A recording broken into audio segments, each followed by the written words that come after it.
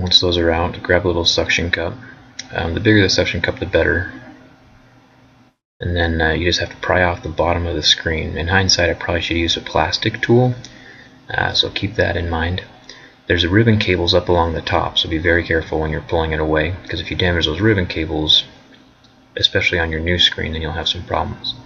There's 3 little screws right here that you have to take out to unplug the ribbon cables from the phone, and I'll show you those. This little bracket comes right off as soon as you get the 3 screws undone. Doing the iPhone 5 screen is much easier than doing the iPhone 4 or 4S screens. To replace the screen, you have to undo about 30 screws.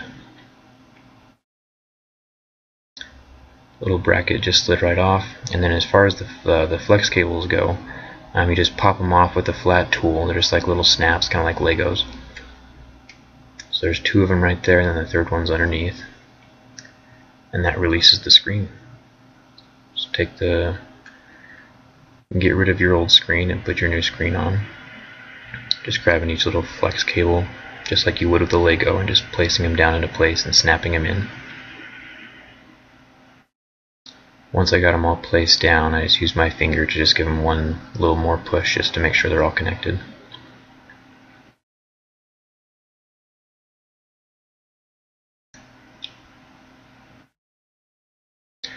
Keep in mind that these screws are also different sizes. The 2 bottom screws are the same size, but the top screw is a little bit longer.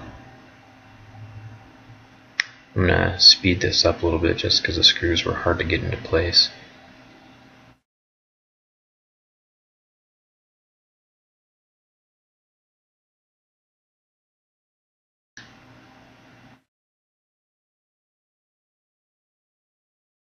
There we go.